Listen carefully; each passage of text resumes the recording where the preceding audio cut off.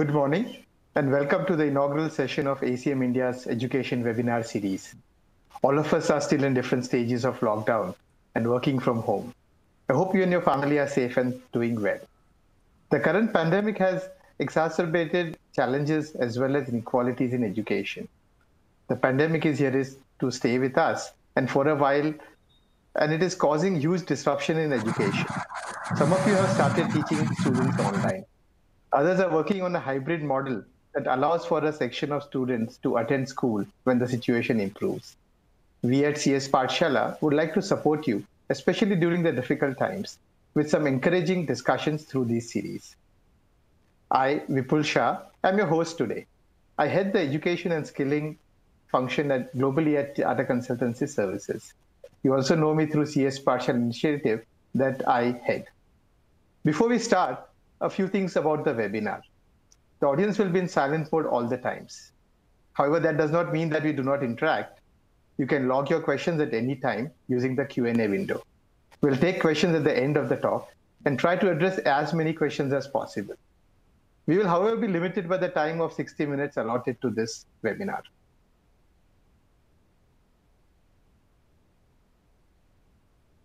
Since CSpathshala is an ACM India initiative, it's only fair that we spend a couple of minutes to understand what ACM and CSpathshala are all about. This slide is ACM India in a nutshell. ACM membership means being part of the world's largest computing society. ACM has been at the forefront of computing education, having founded Computer Science Teachers Association in the US, CSpathshala in India, and undergraduate CS curricula among many other initiatives. ACM India is involved in several education initiatives, and CSpathshala is one of them. Launched in 2016 to promote computational thinking in schools, our vision is that every child should learn computing by 2030. Our efforts on advocacy are paying off, and the draft National Education Policy recognizes the importance of teaching computational thinking and recommends that it be taught from age 6 onwards. In fact, 30,000 government schools in Tamil Nadu are learning CT as part of a revised mathematics curriculum. Additionally, 300,000 students are learning CT using CSpathshala curriculum and teaching aids that have been provided for free. A large number of teachers have been trained on CT. Importantly, working with large number of rural schools and students from weaker sections of society, our focus has been to make computing available to those who have been traditionally deprived. Finally, I would like to thank all the volunteers and partners who have been on this journey with us.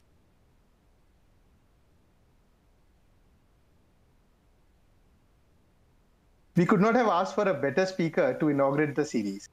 It is my great pleasure to introduce our speaker, Professor Tim Bell. Tim is a professor in the Department of Computer Science and Software Engineering at University of Canterbury, New Zealand. His Computer Science Unplugged project is being widely used internationally and has been translated in over 25 languages. I was introduced to CS Unplugged maybe 10 or 11 years ago. The concept of teaching CS without computers just blew me away, and I wish CS Unplugged was available 35, 40 years ago when I was in school. Tim has received many awards for his work in computing education, including the 2018 ACM 6 CSE Outstanding Contribution to Computer Science Education Award. He is actively involved in design and deployment of the approach to the teaching of digital technology in New Zealand schools. Really speaking, Tim needs no introduction to this audience. All of you already know him through your favorite magic trick, the parity bit activity that you perform with your students for error detection and correction. So again, warm welcome to Tim, and over to you. Great. Well, thank you for such a warm welcome. It's a real privilege to be with you. I'm actually with you in spirit. I'm actually down in New Zealand, of course, and I thought I should start by just doing a little bit of geography. So you're up in the Northern Hemisphere there, and I'm down in Christchurch, New Zealand, where it's nighttime and it's a very cold, rainy day here. So, but I'm sending warm greetings to you, and really excited to be able to spend time with you.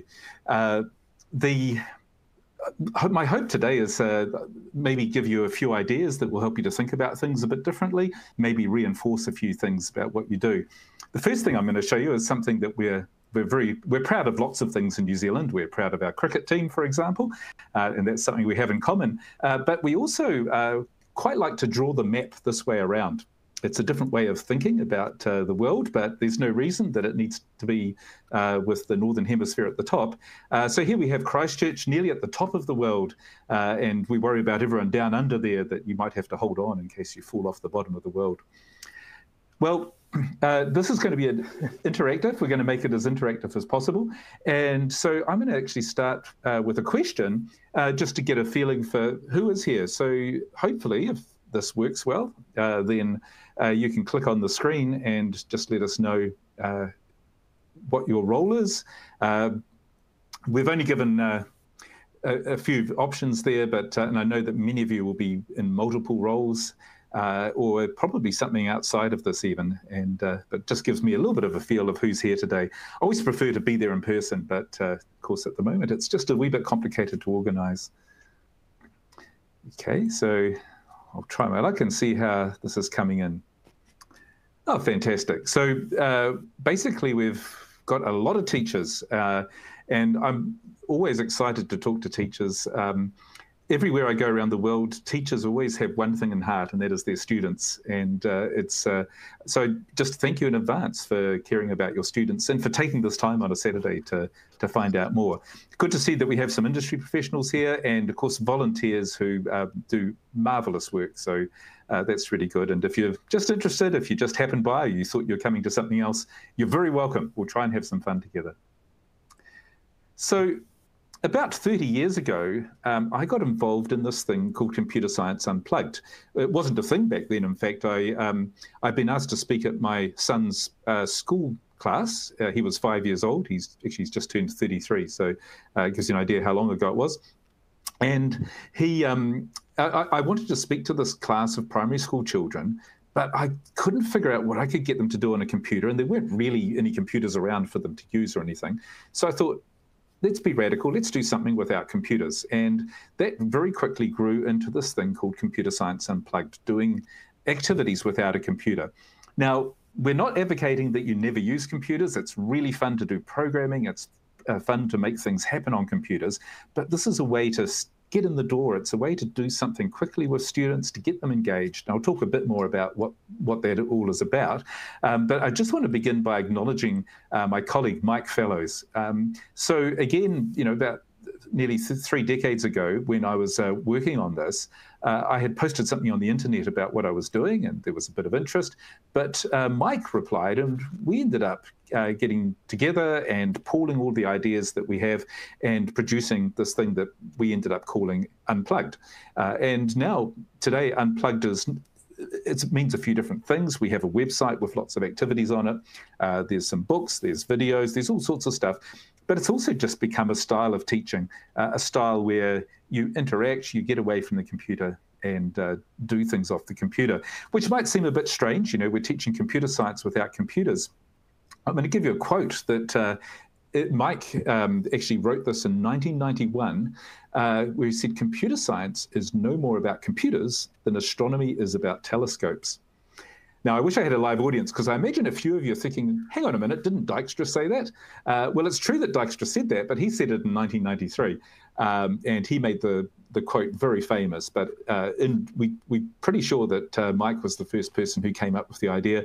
And either way, it's a really useful thing to think about, that computer science is no more about computers than astronomy is about telescopes. Now, if we think about that, you imagine if you went to do an astronomy class and they spent all their time looking at telescopes. It's not really what it's about, and it's the same with computer science. And I'll look in a minute at what we really mean by that, but something to think about. Just one other character I need to introduce is Arnold the Wonder Parrot. Arnold joined the Unplugged crowd probably 25 years ago, when one of my students was doing that magic parrotty trick, which sounds like a few of you have seen before. And he brought in this parrot as a joke, just to say that it's a parrotty trick, that sort of thing. And Arnold has been part of Computer Science Unplugged ever since. So he's often used as a model when we need to photograph someone. Now, I'm going to take a bit of a risk here. I'm going to try doing an activity interactively with you. We'll see how we go. And it's one that some of you may have done before. And this is getting students to have a look at binary numbers, binary digits. How do you represent things using just two values?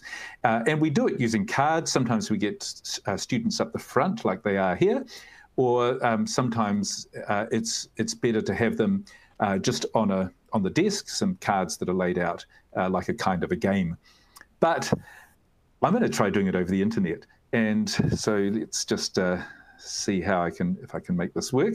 I am going to share a screen with you, which so hopefully you'll be able to see this one with the black cards on it.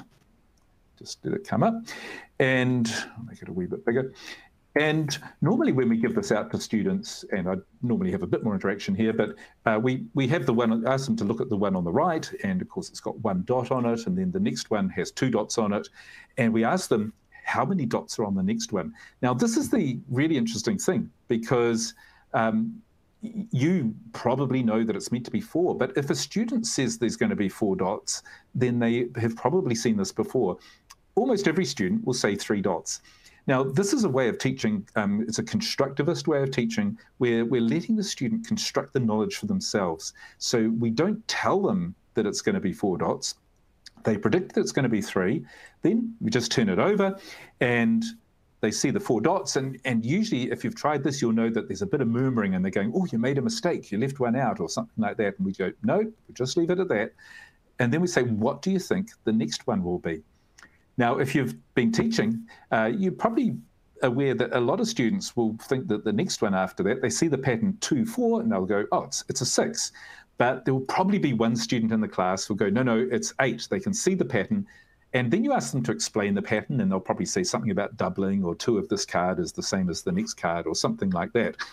And it's, again, to be constructivist, you're letting them explain to you that each card has got twice as many dots as the previous one. And usually at this point, most of the students will instantly know, oh, the next one is going to be 16. And sometimes it's really hard to stop them. And, they'll be going 32, 64, and just go on. And that's absolutely fine. It's really neat to see them getting engaged. But they have explained the pattern to you rather than you explain it to them. Now, what we're going to do is use these cards to represent some number of dots.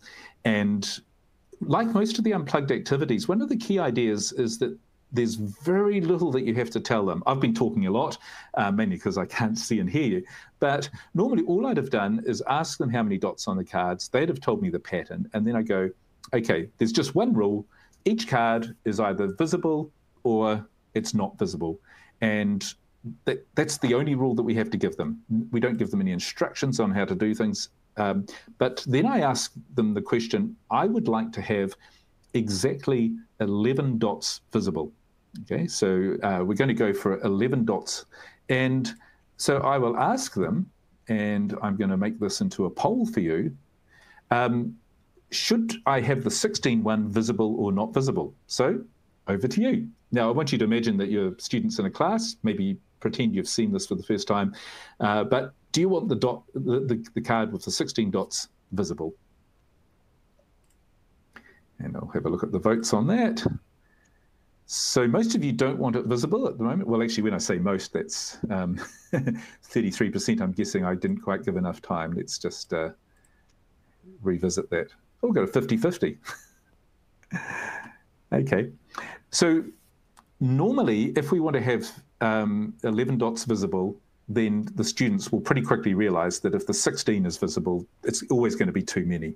Okay, so we'll give that a no to the 16, and I'll go to this next poll, and forgive me if I'm not giving you enough time to react, but anyway, I still want 11 dots.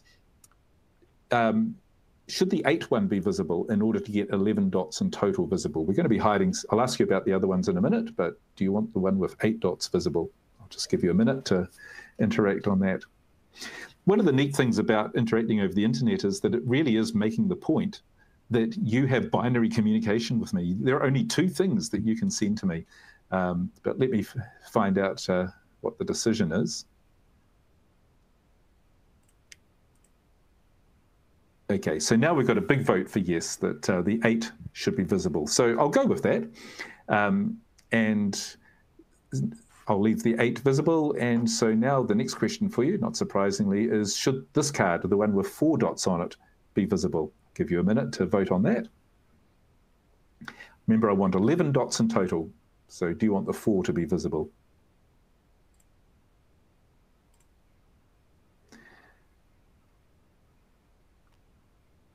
Okay. Well, I'm not sure if my polling system is working correctly here. I'll just give another chance for people to poll on that. But if we have the 4 card visible and I want 11 dots in total, then, okay, yeah, we are getting a few votes for no now.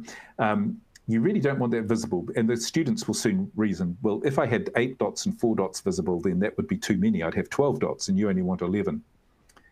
Okay, so let's go to the next question, which is, do you want this card with the 2 dots visible? Shall I hide it like that, or shall I have it visible? Because I want 11 dots in total. And I'll let you give me your yes/no answer.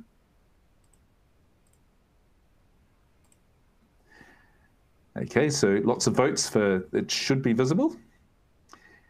And apologies if I haven't allowed enough time for that, but we'll just do the 1 card now. So the final question is, do you want this card here to be visible or invisible to get 11 dots in total? It's probably a fairly simple question by this stage.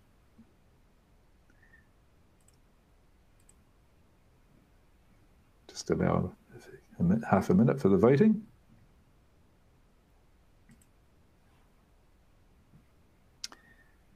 Right, so everyone, well, not everyone, most of you want it visible, and that's fine. So in a very roundabout way, what we've done is your responses to the poll were, when I had all of these cards, were no, yes, no, yes, yes. Now, by communicating that, you communicated to me the number 11, and I can communicate a number to you. So, for example, the month in which I was born is no, yes, no, yes, no. So if the students quickly work out, well, that's representing 10, and 10, maybe that represents the month of October, so maybe you were born in October and so on. Now, all of this is explained in the online lesson plans for Unplugged, so I won't go over in a lot of detail, but there's just a couple of points I want to make. One is that traditionally when we teach about binary numbers, we talk about powers of 2, 2 to the 0, 2 to the 1, 2 to the 2, and maybe we compare it with decimal numbers, 10 to the 1, 10 to the 2, 10 to the 3, and so on. But for young students, we don't need that. We just need these cards and some very simple rules that you flip the card over or it's not visible. That's about all it is. And there's so much you can then do with that. You can think about what's the largest number, how to count using these things, and so on. And the other thing is, if I had 16 cards, what would that go up to? And so here's the version with 16 cards. And suddenly we're going up to 65,000. And a lot of it is no one will probably ever need to convert a binary number, in their life for any particular, important purpose. But what we're trying to teach them is that there are limits. If I only allow 8 bits for a binary number, I can't go past 255 when I count. It's going to overflow and so on. But it's also got this exponential representation power. If I have a 128-bit key for encryption, then 129 bits is twice as strong. There's twice as many values and so on. So there's all sorts of stuff that we can get following up on that. One of the things we soon ask the students is, how would you represent letters using the digits? Again, in a constructivist way, we ask them to tell us. We don't tell them A is 1, B is 2. But usually you will find the students coming up with the idea that they could use A for 1 and B for 2, or something like that. And I just go with whatever system they come up with, and we start using that to communicate, only by saying yes and no. Or there was one group I was working with, and they decided they wanted to use quack and moo as the 2 sounds. So you could go quack, moo, quack, quack, moo, and transmit a letter of the alphabet, transmit messages. And then it raises questions like, how many letters are there in the alphabet? What alphabet do we need? Because this is the English alphabet, but that's not the alphabet that everyone uses. And so, there are a lot of different things that we can communicate with that. Sometimes we follow up by You can do artwork. For example, these beads, we have the white and blue beads, zeros and ones, so you can represent your initials or your name in beads and have hidden messages and so on. And we even hide messages in songs and things like that. But the important thing is that we're not teaching them to be good at converting binary numbers. We're teaching them to appreciate the patterns, the beauty, the limits, the power of it for representing color and letters and all sorts of things like that. And the idea that whatever they deal with in the future, maybe it will become common to send smell between computers. And if so, it will be binary numbers that represent it.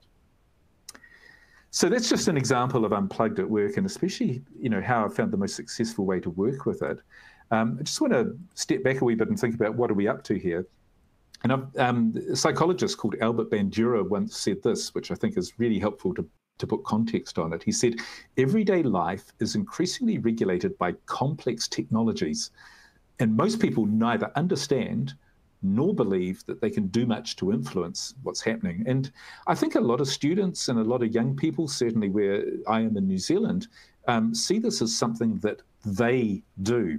They have invented something that can recognize faces. They are going to invent cars that can drive themselves, or whatever the next cool thing is. But as teachers, you have to realize that they are people who are sitting in your classes at the moment. Some of those kids are going to be the ones who end up inventing the next cool thing. And so when we look at this quote, we think about these complex technologies. Well, they're not really all that complex. There's a lot of layers there. There's a lot going on. But by breaking it down and helping them understand it, then it empowers them to, first of all, feel that they can understand it, and hopefully they can influence. If they don't like the way it's going, maybe they can improve it. Maybe they can even, develop a new idea that will be, help society, or, be something that will be very popular. So I want to talk about computational thinking for a minute, and I'll just unshare my screen.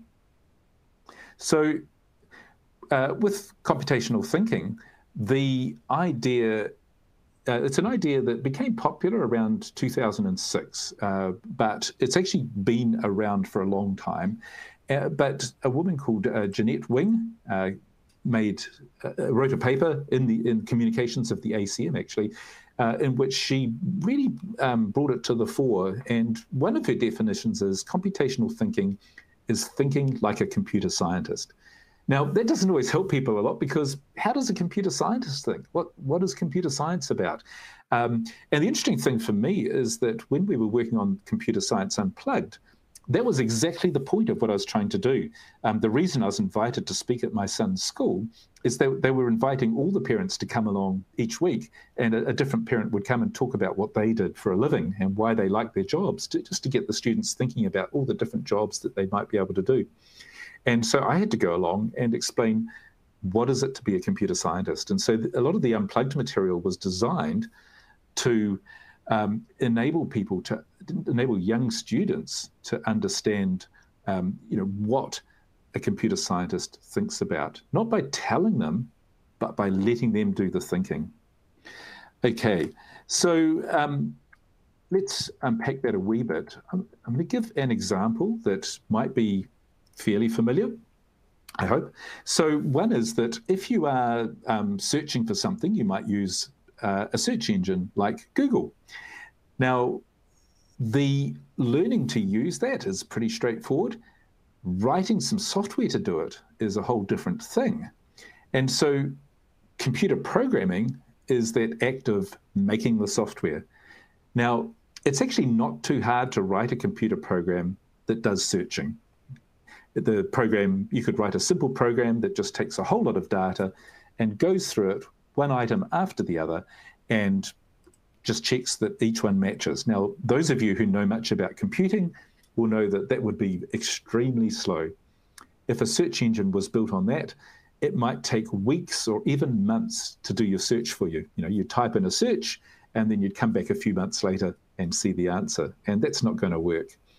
So computer programming isn't enough. It's not enough just to be able to implement something in software. So what a computer scientist needs to think about is a whole lot of other aspects of this.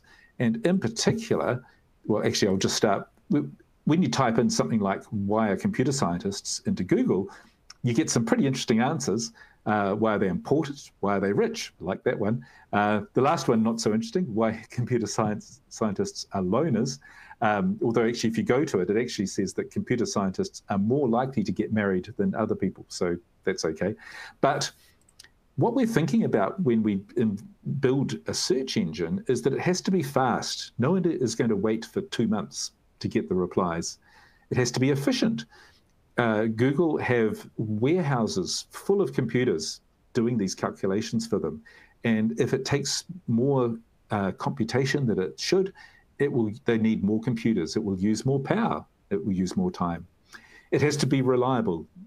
If you write an app, people will need to rely on it. Otherwise, they won't use it. It has to be secure. Most people don't want all the things that they've used in the search engine to ever be able to become public. Okay? So security is important for most applications.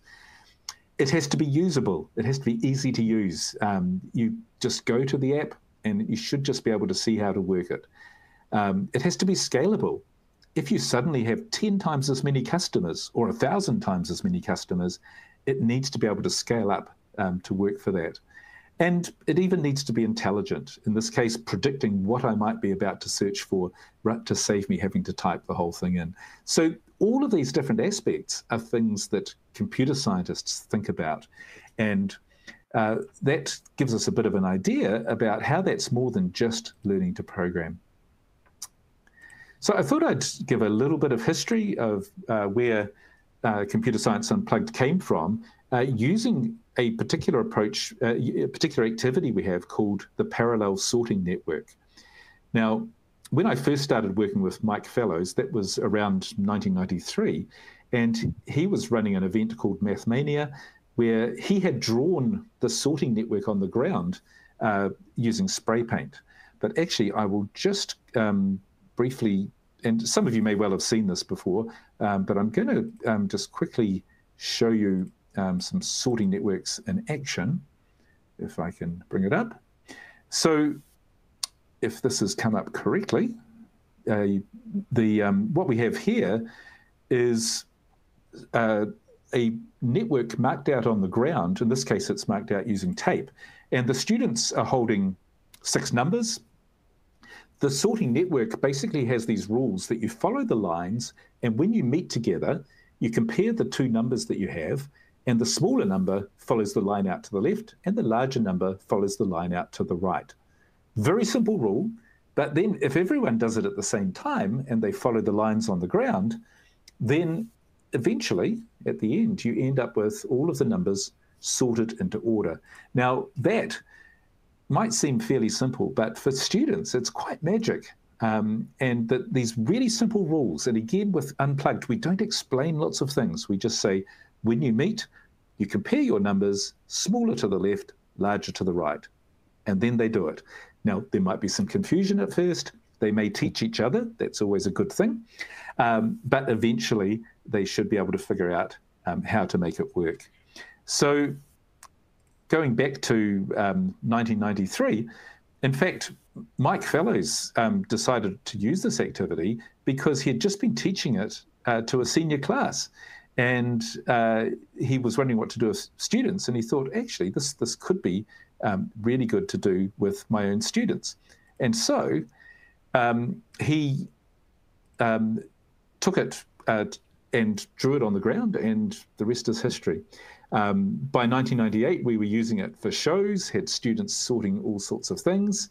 There's quite a few online demonstrations of it. And by the way, with this, it's really cool if you can do it outside. Chalk on the ground is really good if you're able to do that and mark it out. Sometimes it's drawn on tarpaulins if you need a flat surface. And the bigger it is, the better. The students are running around, they're getting exercise, and they're thinking, but most importantly, they are getting some of the excitement of what it means to be a computer scientist. They are doing computational thinking. So it's not me coming into the class and saying, I'm a computer scientist, I enjoy my job, let me tell you why I enjoy it. It's me coming in and saying, let's do this activity. If you like thinking about things that way, you're starting to think like a computer scientist. And for me, it's way more important that we actually give them a vision of what it's about. But also, because they've participated, they're actually starting to feel that maybe I understand this myself. Maybe I would like to learn more about it myself. Here's one of the larger ones that I've seen. It's a 12-way sorting network, so that was really large, done in Japan. Here's one that Mike Fellows did in India, actually, I think with a visit as part of the CSpathshala program. And one of the neat things with this is that we've been doing this for nearly 3 decades, but students still come up with neat ideas. This is one that a photo I took at a local school recently, and it's the children have drawn pictures on it. That's fine.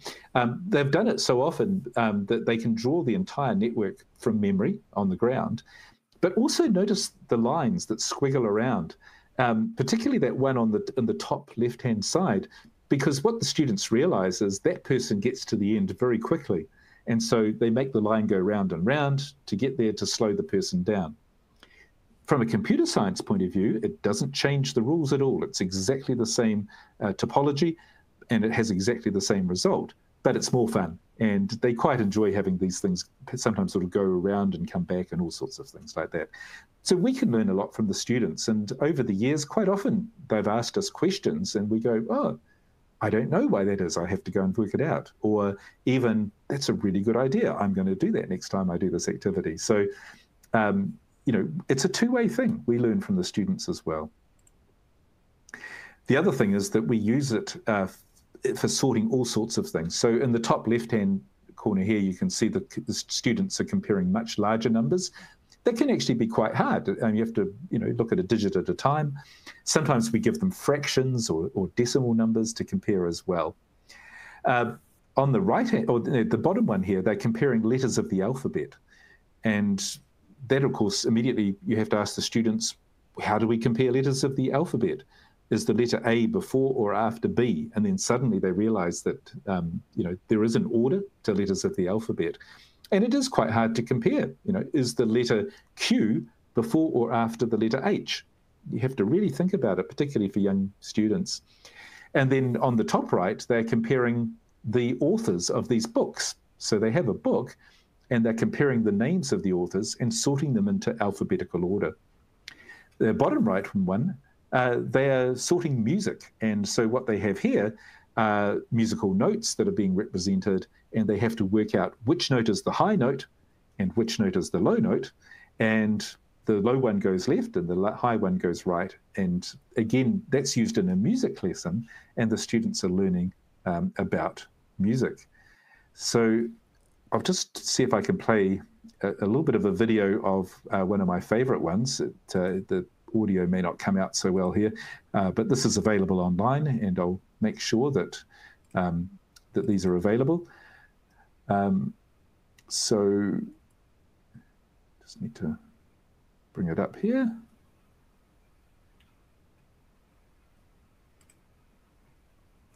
And apologies for the little pause. Actually, that's not worked so well. Let's just try it a different way.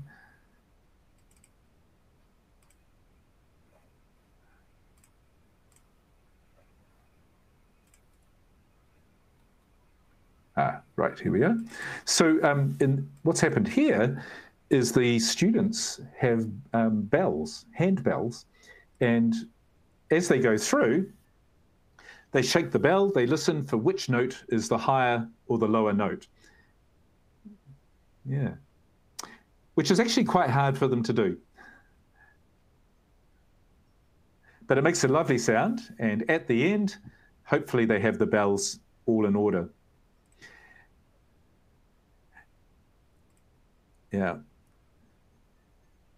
Now, sometimes they need a bit of help to be able to compare the notes, but you can see that anything that can be compared that has a higher and a lower, a first and a later, you know, earlier, later, we can actually sort using the sorting network. Okay, so there are some examples. One of the things I want to point out is that all of this material is free. So it's under a Creative Commons license. It's freely available, and there's no charge for it. You can download it. It's one of the reasons we've ended up with so many translations too, is that it's been very easy for people to be able to do a translation.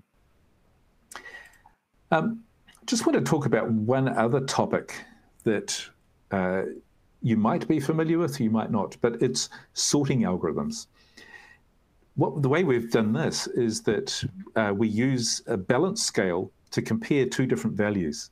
And so the students have these weights. The weights all look identical, but they are all different. And so they have to weigh them against each other to see which is the heaviest. And normally the very first challenge that we give them is find the heaviest one of them all. Now, to do that, if they've got, I think she's got 11 weights there, she'll have to do 10 comparisons to figure out which one is the heaviest. And then we say, well, put that to one side and then figure out what's the second heaviest weight. And very quickly, they'll be able to sort things into order.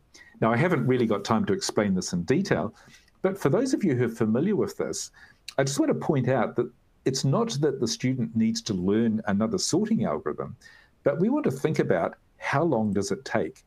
And so, in particular, if I had asked that girl to sort n weights, then it would have taken her 9 comparisons to find the heaviest of 10, and then 8, and then 7, and you need to add them all up, and you could work out that total.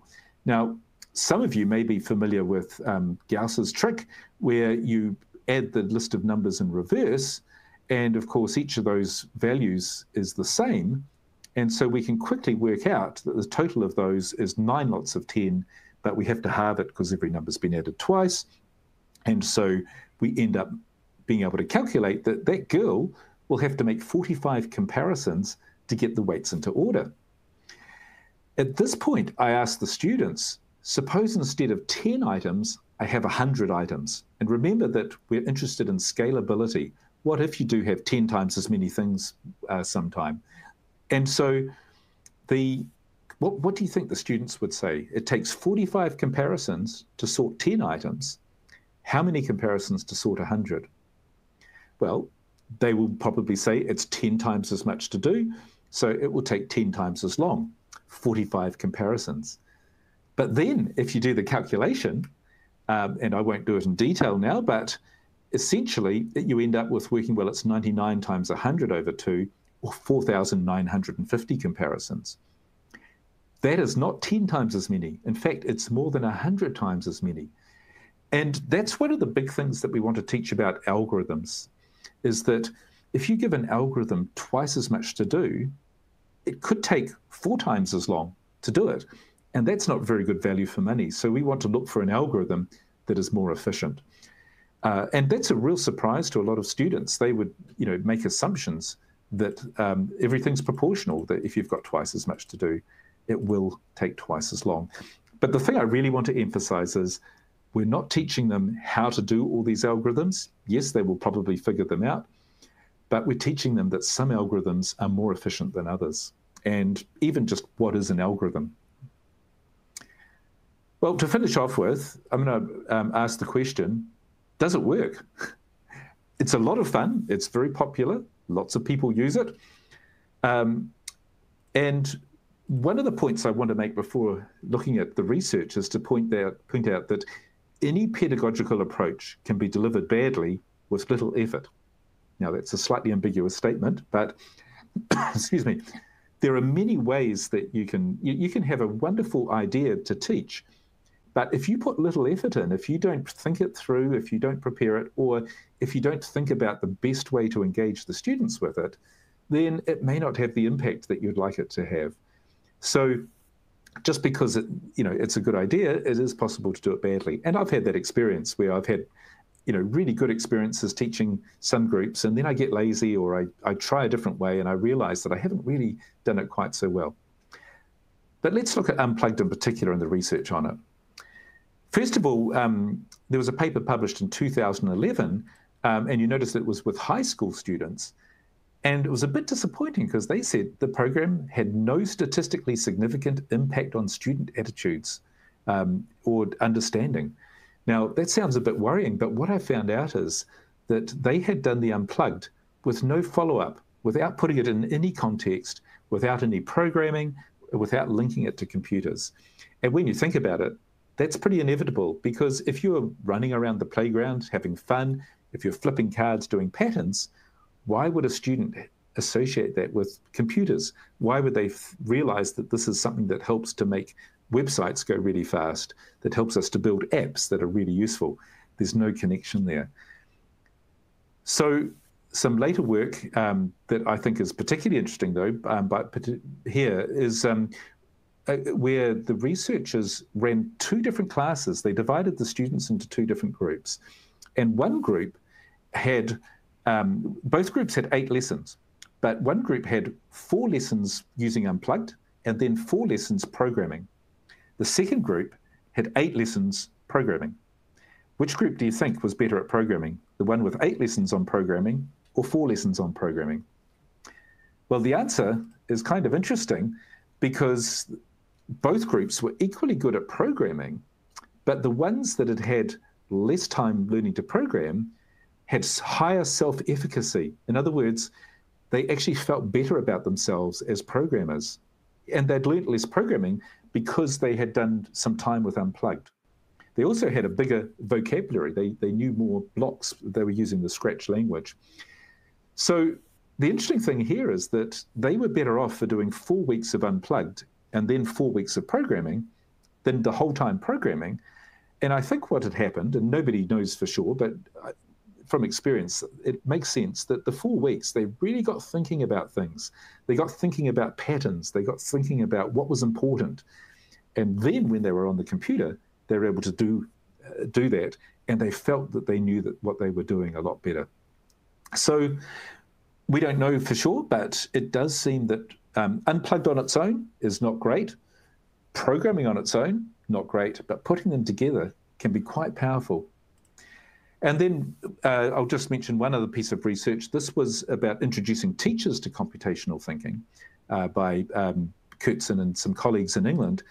And he found that using Unplugged inspired and gave confidence to teachers, and it gave them a greater understanding of the concepts involved. So it's actually, at the moment, we have a lot of teachers, and many of you are probably in that position, who are starting to get involved in teaching computer science and programming. And we've found that the Unplugged approach is a really good way to get teachers involved, because it's a familiar situation, chalk, cards, walking around, playground, asking questions and so on. And it's not half as scary as they might have thought it was.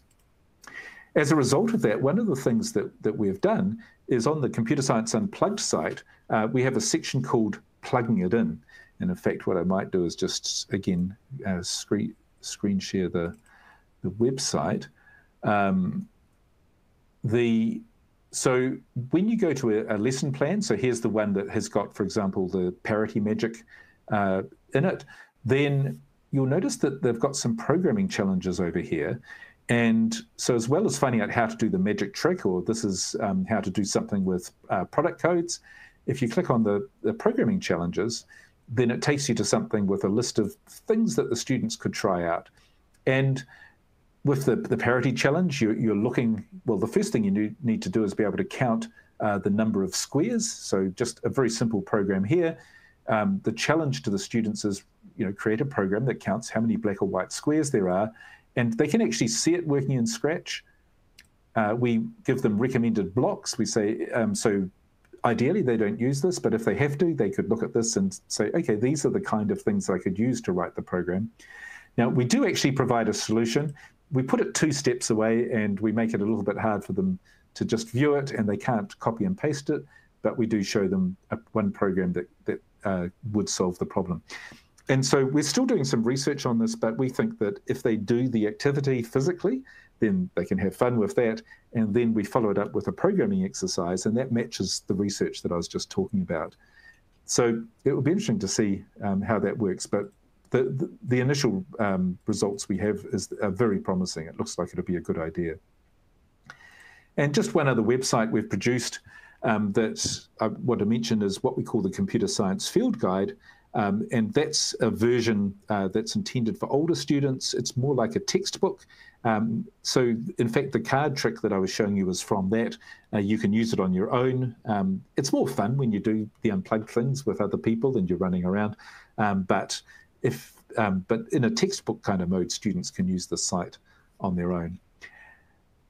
And I want to finish just with a quote that, it's quite an old quote, but I just want to share that, which is from a woman called Edna Kerr, who said, "The greatest tragedy I know of is so many young people never discover what they really want to do." I think I began by saying, teachers have at their heart their students. And I think one of the things that really drives teachers is helping their students to discover what they really want to do. And I wouldn't think for a minute that everyone wants to be a computer scientist, but I do want them to find out what it is to be a computer scientist, because I don't think it's terribly well understood. And if they really enjoy it, then we've inspired them to do that. And if they think, well, that was interesting, but it's not for me, that's great too, because they've made a decision based on what it is. So here are the websites I've been talking about. The videos and all of the activities and so on I've used are available through those. And I'll finish up there, and hopefully we've got time for some questions. But how are we going? Thank you very much, Tim. I really enjoyed the talk. I think the idea that people who will bring about change are in front of you is quite important. Mm-hmm. And I think the other thing which I heard was we can learn a lot from students. I think both of these are very, very important points you made. One thing which I really need to share with my boss is your comment that computer scientists are rich. I think he needs to understand that, right? So I think, Tim, every time I hear you, I learn something new. So let us start with a few questions. I think the first one I have is from Chetan. His question is computational thinking just a particular approach towards problem solving? Right. Yeah, well, the whole area of computational thinking is actually almost a little controversial. In some ways, when, particularly in America, they wanted to get programming into schools, trying to sell just programming or coding as a subject, it's very narrow and it sounds a little odd, whereas computational thinking is broader. And it is just a way of thinking, but it's not just a way of thinking. I think one of the things that's become clear is it's a way of thinking that you get a computer to do the work for you. And so then you have to think about, well, what is a computer and what can a computer do? And there are limits to what a computer can do. It can only follow certain kinds of instructions. And there's a whole philosophy, lecture there about, what can a computer do and so on. But basically, it's what can you write in a program. And so it's taking an idea and turning it into a computer program would be one way of thinking about it. But there's all sorts of other aspects because, for example, we're really interested in the person who's going to use the program. Have we written a program that they can understand, that will make sense to them and so on? So there's many different aspects to it. And I think we're still deciding on exactly how we would define it. I actually co-authored a chapter about this recently, so I might be able to share a link afterwards or something about that. But it's, there's quite a bit of discussion and writing about it. Mm. Thank you. The next question is from Tapas. How would the concept be fruitful in rural India? Do you have any thoughts on that?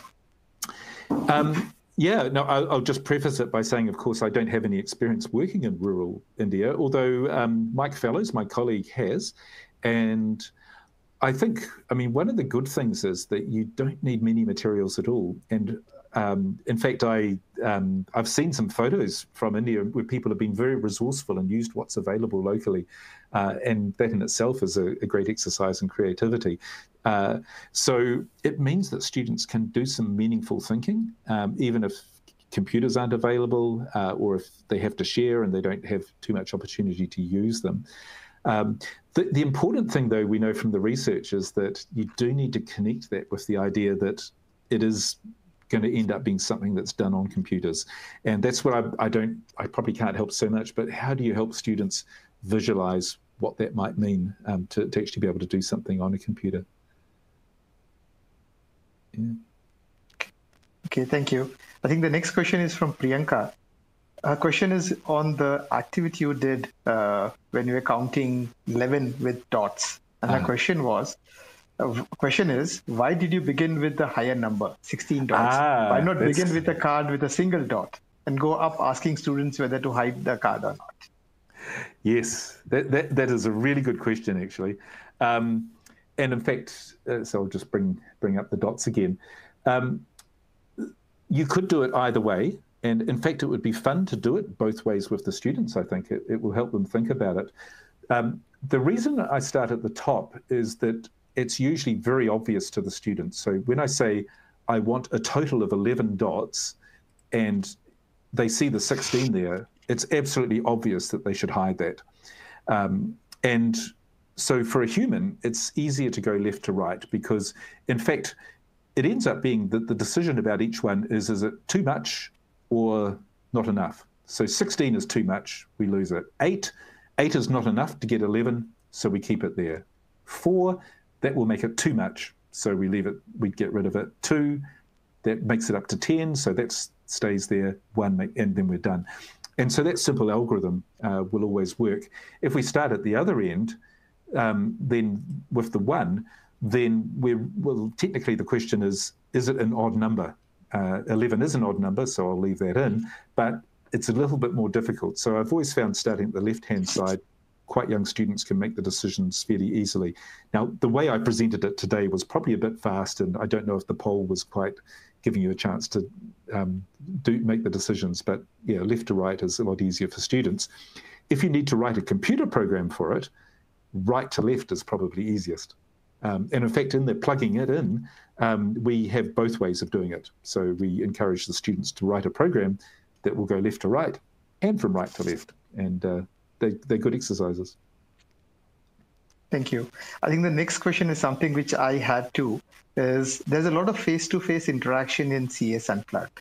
How do we pivot it in the current pandemic situation? So what are your thoughts on teachers teaching this online? This is from Jonathan.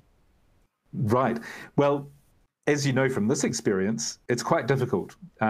It's a little bit easier when you've got your students with you, because if you've got a small class and I do like to have it interactive, and things, asking them yes/no questions and getting them to vote on it is a really good way to make sure they're thinking. But actually, the other thing that we've done, which I actually forgot to mention, but is if you go to the Unplugged website, then you'll notice that we actually have a COVID-19 link, which goes to these at-home activities. And so we've developed a whole set of activities here that students can do at home, and the guides for them. So here's the parity one that you've probably seen. We've got photographs showing you exactly what to do for a parent. So these quotes, this is what the parent says. You can see what's happening and so on. And this gives information to enable them to do these things at home. So that's if it's you doing it online, it may be that you can encourage them to do it with a friend or a parent or someone else who's with them. Yeah. So we've especially done that because of the situation. Right. I think that's a question which a lot of teachers would have. Yeah. Thanks. Yeah. I think the next question is from. Yeah. So the next question is from Jam. What happens when, and this is on the sorting network, what happens when one pair among the children make a mistake? How easy is it for them to discover this on their own? That's the whole issue of making mistakes, I think, is a really important one. The first thing is that we're not trying to teach them the algorithm. We're not trying to teach them how to get it perfect each time. We want them to learn. And so ideally, you want to work out how are they going to learn from this mistake. So quite often when I see a mistake being made, I allow them to finish. And in the sorting network, they won't be in the correct order. And so we have to think, did you do something wrong? What happened?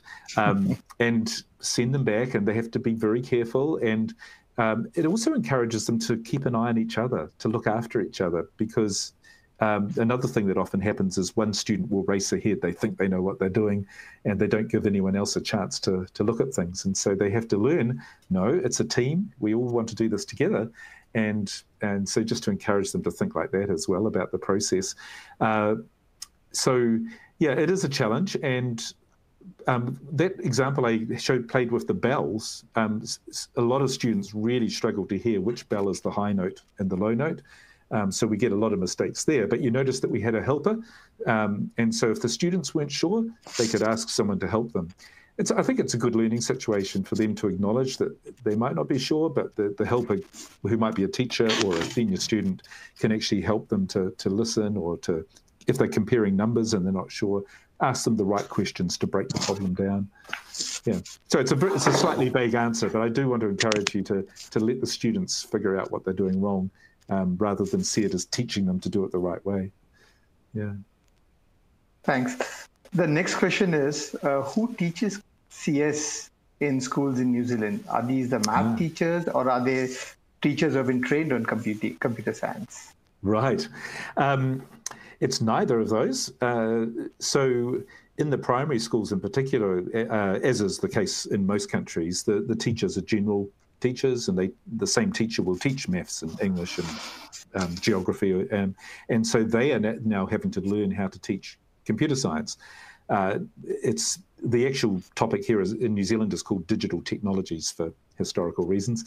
In the high schools, there are specialist teachers, but they haven't necessarily, I think a very small percentage, certainly less than half of those teachers have a qualification in computer science. Many of them have learnt, on the job. And it's been a bit difficult, because I think a lot of people in administration think that any young person knows how to do computer science. They're young, they know how to use a computer, it must be easy. But of course, it's not. It's one of the challenges that we have. So we've had a lot of training programs, and my team here at Canterbury have run a lot of programs to help teachers get up to speed. But we also get teachers who convert from other areas.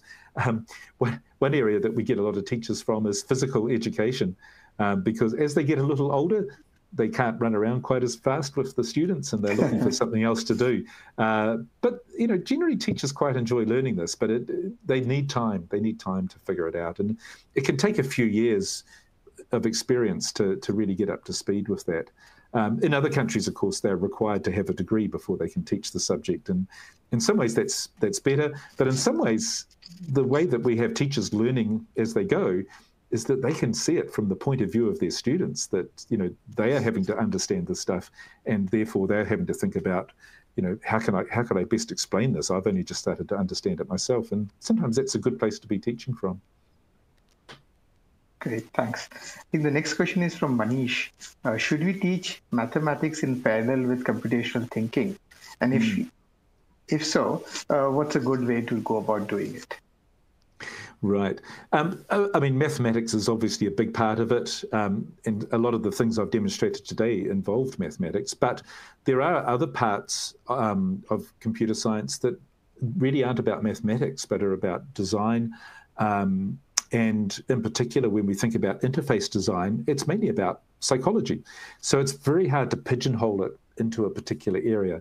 But if you can combine it with mathematics, then there's certainly, it can really work well in both ways. So, for example, when you have graphics being drawn, and Scratch is a very popular language, if the cat is moving around and turning angles, very quickly the students want to know, if it turns left and then left and then left again, what angle does it have to be?